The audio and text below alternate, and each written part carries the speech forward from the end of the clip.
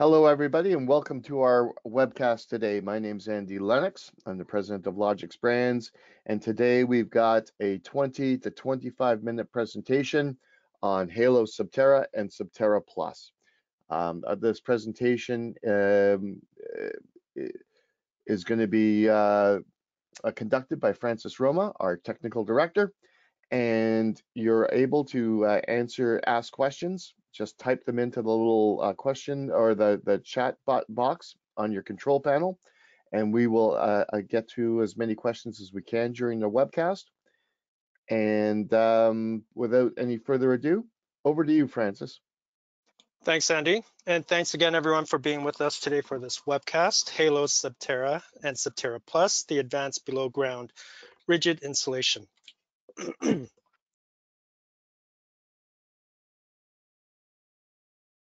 So today we're going to do a quick product overview. We're going to talk about the applications, features, and benefits of using Subterra products. We'll compare the installation of Subterra to XPS, and we'll get a bit into environmental impacts, tech support, and then we'll end it off with some Q&A. So background, my name is Francis Roma, Technical Director for Logix. Logix makes a number of foam building products, including Logix ICF, Heat Sheet, which is an insulated floor panel system designed for radiant tubing, and Halo rigid insulation board products. We are part of a consortium of leading EPS molders, and together we have the strength of a multinational with nimble and attentive local support and service. Okay, so what is Halo? As I mentioned, Halo is our line of rigid insulation board products. What makes Halo unique is that the foam insulation is made of GPS, that's graphite infused EPS foam. So it's basically the white conventional EPS you see now, but with graphite built into it, and that's what gives it its gray color. I'll talk a little bit more about that a little later, but for now, I'll give you a quick intro into the Halo product lines. We have 3 distinct product lines, and each is designed to suit specific applications. So we've got Interra and Interra Plus. They're used for above and below grade interior insulation. Interra and Interra Plus both have the same reflective laminate, but the difference is Interra Plus has been tested and approved for use on the interior without a thermal ignition barrier. And I should note that only applies in the US. We also have Subterra and Subterra Plus, and they're used for below grade exterior and under slab insulation. Subterra has a polypropylene laminate. Subterra Plus has a woven polypropylene laminate. Difference is that Subterra Plus is a little more durable than Subterra, so it's more suited for commercial and heavy construction, but it can be used for residential as well. And lastly, we've got Xterra, which has a perforated laminate, and it's used for above grade exterior insulation. So all our products are meant to completely provide continuous insulation for your building envelope. They're available in 4x8 sheets, thicknesses of 9/16 up to 2 inches, and custom dimensions are available. Okay, so for this webcast, we'll be talking about Halo Subterra and Subterra Plus. Again, they're used for below grade exterior insulation. Subterra Plus has a GPS foam insulation with a thick polypropylene laminate, meant for residential and light construction. Subterra Plus, same foam insulation, but with a woven laminate applied to it. That makes it more durable, more suited for commercial and heavy construction traffic. So the main difference between Subterra and Subterra Plus is really the laminate. The insulation is the same. So they're basically composed of just 2 components, the GPS insulation and their respective laminates. However, with just these 2 components, we're able to create a product that offers other useful benefits and features that you wouldn't get with your typical rigid insulation board product.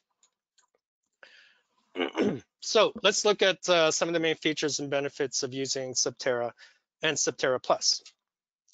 Has a higher stable R value, R5 per nominal inch, that's higher than conventional EPS and at par with XPS. It has a higher long-term R value than XPS as well. Continuous insulation creates a thermal break for your entire basement envelope. It's not affected by or promotes any mold growth. It's water resistive. Tape joints have been tested for weathering and UV exposure prior to the standard water penetration tests. It can replace your 6 mil poly as your vapor barrier. It protects your damp proofing against your foundation walls as well. The laminate that we apply to Subterra also protects the GPS installation from damage during backfilling. And the laminate also provides a strong adhesive bond for tape sealing joints and penetrations. And because of the laminate we use, it actually allows us to use a lower density insulation than what you would typically use with rigid insulation. So let's talk a bit about Subterra Plus, because there are some added benefits and uses for Subterra Plus. It's more tougher, durable, and more resilient due to the laminate that we use.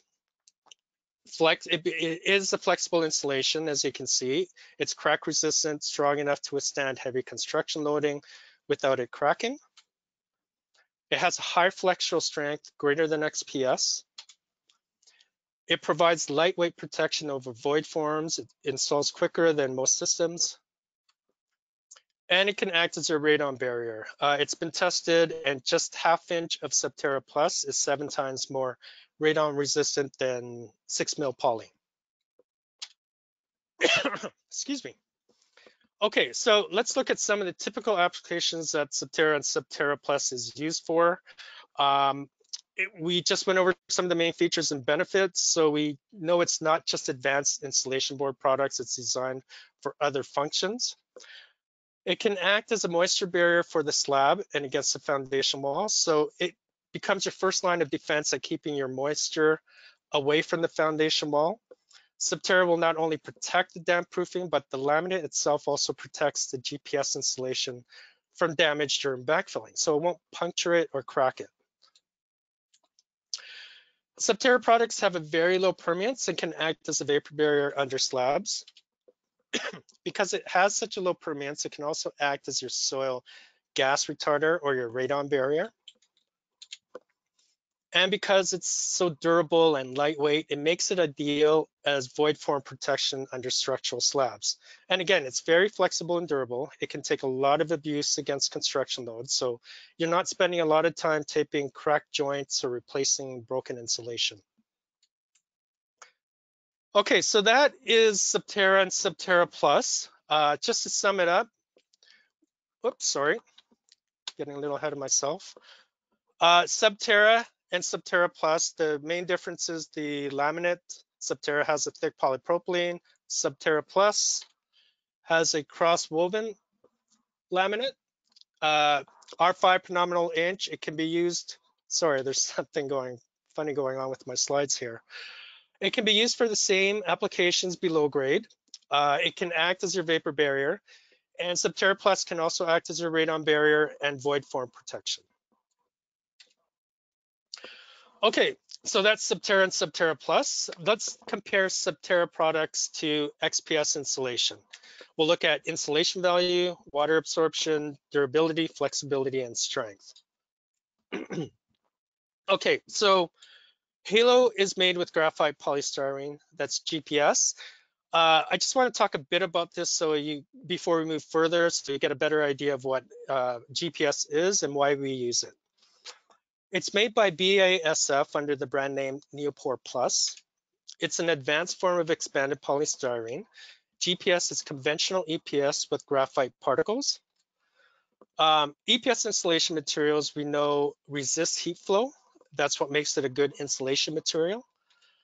But when you add graphite to it, it not only resists heat flow, it now also reflects and absorbs radiant energy. So it increases the R value by up to 18 to 30% without actually increasing the foam thickness. So because of that, it has an R5 per nominal inch. Neopor is independently tested and certified in US and Canada, and it's Green Guard certified for low chemical emissions, meaning it's not going to give off any harmful chemicals during its use. Okay, so let's look at the R values. GPS has a higher long-term R value than XPS. Neopor GPS provides 0 thermal drift of R value. Basically, it has a long-lasting stable R value. It's not going to drastically reduce over time.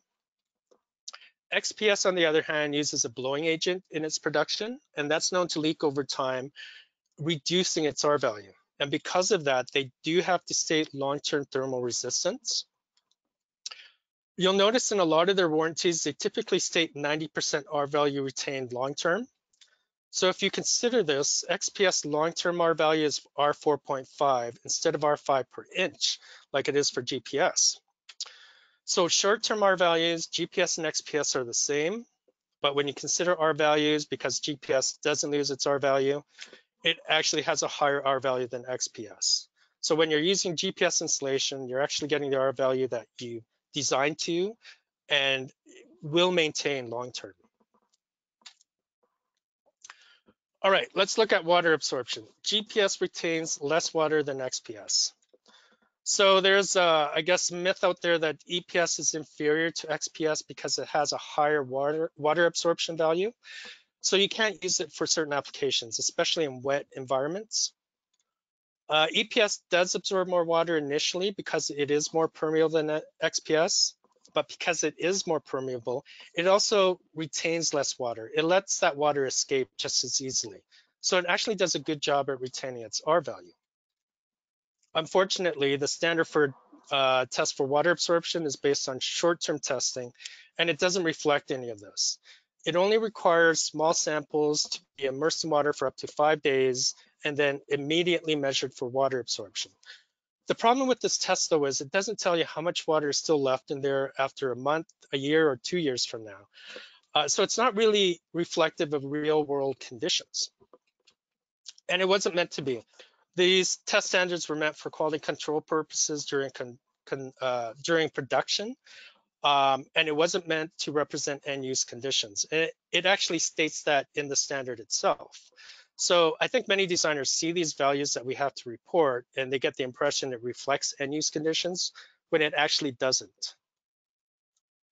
But what we know from independent studies is that water absorption has an effect on the long-term R value. We know that EPS retains less water than initially absorbed, and that's because of its high permeance. So given long-term conditions, any water that does get in the EPS insulation gets out just as easily because of its high permeance. So it maintains its R value. With XPS, it retains absorbed water longer, and that's because of its low permeance. So given long-term conditions, any water that does make its way into the XPS insulation gets trapped in there longer. And the longer it sits in there, the more it's reducing its R value. There was one study where samples were buried for 15 years, and it showed on average that the XPS samples had 19% water absorption and 52% R value retention. The EPS samples had 5% water absorption and retained 94% of its R value. So again, this is indicative of the permeability of both the XPS and EPS insulation. I guess what does this all mean? It basically means, other than having to change the standard to reflect, real world conditions, what this means is that EPS actually does a good job at retaining its R value in wet conditions better than XPS does. All right, so let's look at durability. Subterra Plus is more durable at lower compressive strengths. Typically, for type 4 XPS insulation is used below grade. That's heavier than type 2 insulation that we typically use for Subterra. So naturally, that makes XPS stronger in compression because it is a denser material. But even though Subterra has a lower compressive strength and is lighter, it's designed to resist damage from heavy construction conditions, and it does it better than XPS does. So just 1 inch thick of Subterra is very flexible. It has a high flexural strength of 70 PSI versus 50 PSI for the heavier XPS insulation.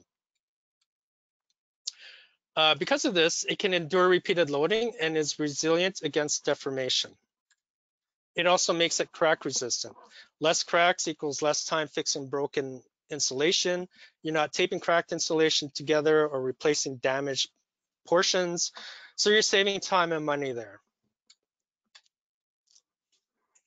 Okay, so compressive strengths. Compressive strength of XPS insulation is overkill.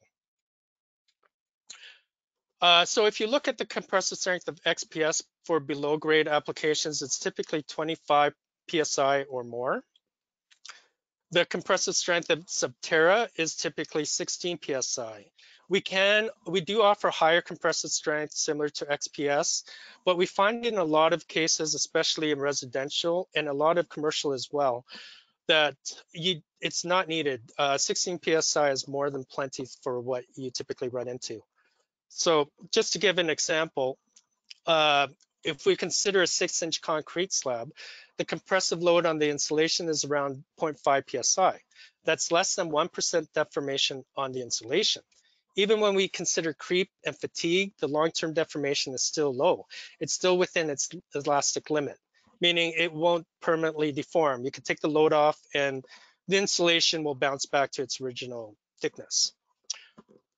Now, if we add a 10,000-pound truckload, the wheel load from the truck and the load from the slab exerts about a 6 PSI compressive load onto the insulation. That's less than 2% deformation, and it's still within the elastic limit. And it's well below 25 PSI. So in many cases, you don't really need slab insulation with such high compressive strength.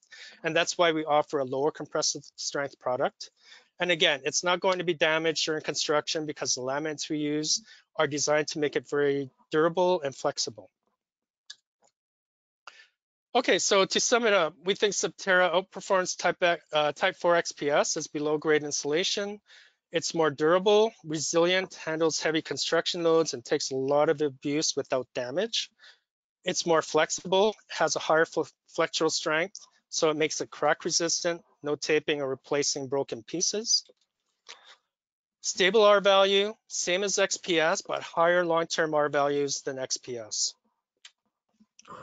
And so you see a lot of Type 4 grandfathered into a lot of older specs because it's been there for a long time now, but it's really not needed and really just ends up costing more money because you're using a heavier type of insulation product compared to Subterra. Okay, let's move on to environmental impacts. We have 5 manufacturing plants in North America. Neoport GPS used in Halo has Green Guard certification. I mentioned this earlier, but basically it's a very rigorous testing program run by UL. And any products that pass this test has demonstrated they don't emit any harmful chemicals during its use. So Neoport GPS has Green Guard certification. It contributes to LEED. It can be compacted and used in other manufacturing processes or ground up and reused. Produces no harmful emissions. It's produced without the use of CFCs, HCFCs, or formaldehyde. And comparing it to XPS again, XPS can contain up to 16 times more global warming potential than GPS. GPS actually has probably the lowest carbon footprint out of all rigid insulation board products. All right, so moving on to support, we have on-site support available. We offer a number of technical services. We're happy to answer or address any issues you might have on site, whether it's in the design stage, construction, or just a building code issue. We're happy to answer your questions and solve any issues that you might have. We do have CAD details. If you can't find a CAD detail you're looking for, we're happy to help develop one for you that hopefully will work for your project, and we'll do that in-house. We have all the testing and evaluation reports in place, technical bulletins, specs and data sheets, installation guides. All this information can be found in the technical library, including other information I didn't get to. And lastly, there is a tool that we have called the 1-minute R value calculator, available online. It's a very useful tool. What it will do is it will tell you what your total R value is for your complete wall assembly. And it'll tell you whether you hit the target R values based on the US or Canadian codes. And then you can fine tune your wall assembly to hit any target R value that you need. It's a very handy tool and it's worth checking out when you have time. Certifications, CCMC and QAI listings. We've been tested to ULCS 701, C578 in the States. Neopor Neopor Plus is also UL listed. We do have local dealers, and if you're interested in looking at samples, contact us and we'll get you in touch with someone to get you samples.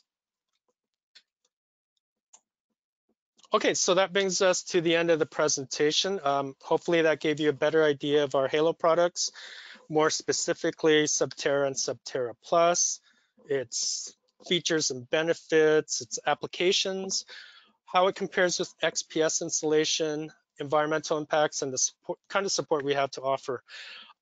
So from this point, I'll move on to the Q&A section, but before I do, I just want to thank you all again for taking the time to attend this webcast. So let's move on to the Q&A.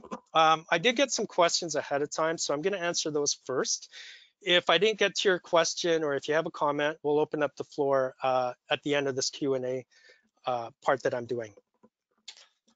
Okay, so the first question that came in was, does the Hilti GXIE work on Subterra? The GXIE is a fastening system that's designed for rigid board installation, I believe. If it works on any rigid board installation, it'll work on Subterra. Really, the installation of Subterra isn't any different than what you would do with any installation board product. So there's really no specialized training involved. The installation is pretty much the same. So GXIE can work with Subterra. Can you use it to reduce footing depth? Quick answer to that is yes. Generally, your footing goes below the frost line. If you add enough insulation though around the foundation, you could keep the soil around the house warm enough, and that would allow you to basically create a shallow foundation. So as long as you've got enough insulation around there, it's doable. How is Subterra fastened? On the slab, it sits on the substrate.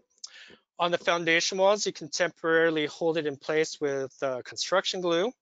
If you have to, you can use mechanical fasteners, but you want to limit the amount you use.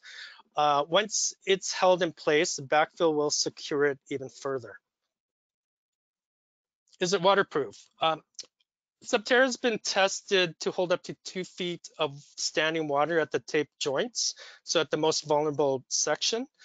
And that's after it's been aged and exposed to UV. So it is a water-resistant barrier, but it hasn't been tested as a waterproofing product. You still want to apply an approved waterproofing application against your foundation wall when you're using Subterra, like you would do with any insulation board product.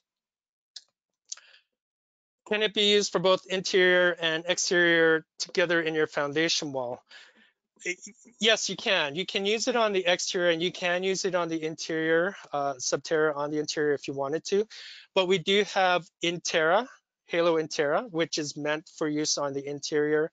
It has a reflective laminate on it. So you would get a little more efficient wall assembly if you used Interra instead of Subterra on the interior. All right, so those were some of the questions that came in. I think at this point, I'll hand it over to Andy and have him open up the floor. So over to you, Andy.